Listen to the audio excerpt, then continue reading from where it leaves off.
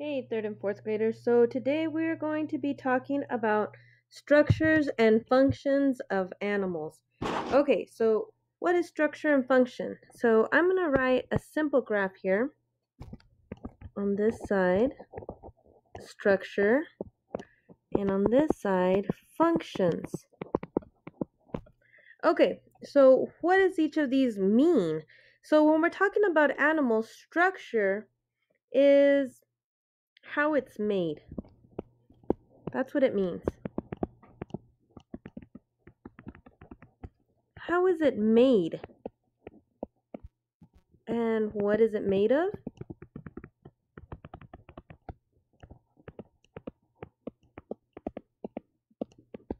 Okay, what does that even mean? Okay, so structure means how is the animal made? What is it made of? So the structure of it. Here I'm looking at a horned-toed lizard. And I chose this one because he's very interesting. He's made of all these little hard spikes. He kind of resembles like a goat head sticker.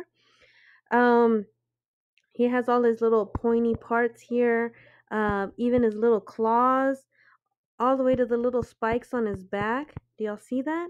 And then he has all of these tiny little spikes all over his body in rows, all the way from his head down.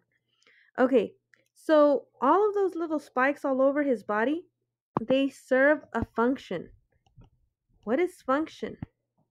Well, function is what does it do? What does it do?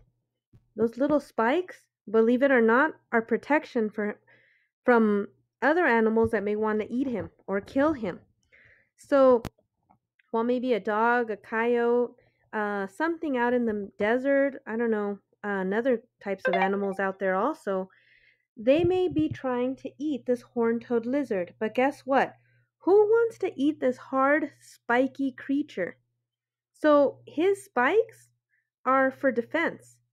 That's how he defends himself. He's this little creature out in the middle of the desert, and his body, the structure of his body, the function is to defend itself from being eaten. Okay, so that's the job. What is its job? And this is talking about the function. The job of the function, the structure. The job of the structure is to keep it from getting eaten. Now, I really like this horned-toed lizard because he has different structures. Another thing that I could say is that this short-horned lizard, um, not only is it spiky that keeps it from being eaten, but it's camouflaged to its surroundings. So when it's walking along the ground in the desert, like where we live, you might not even see it. You might even step on it, but its hard body will keep it from us crushing it when we step on it. So that's another structure. It's camouflage body, and the function is so that we don't see it. It hides itself. Another thing, a really cool thing, is that these horned toads, when they're scared, they shoot blood from their eyes. So that's a really creepy thing. Not only when they're scared, but they eat ants and grasshoppers and beetles and spiders and things like that.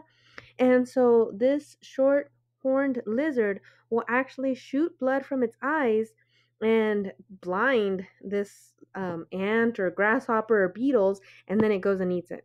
Okay, so that's also a structure, is the way its eyes work so that it can trap food. Okay, so this is the first video of two videos, so make sure that you watch both of them. Thank you.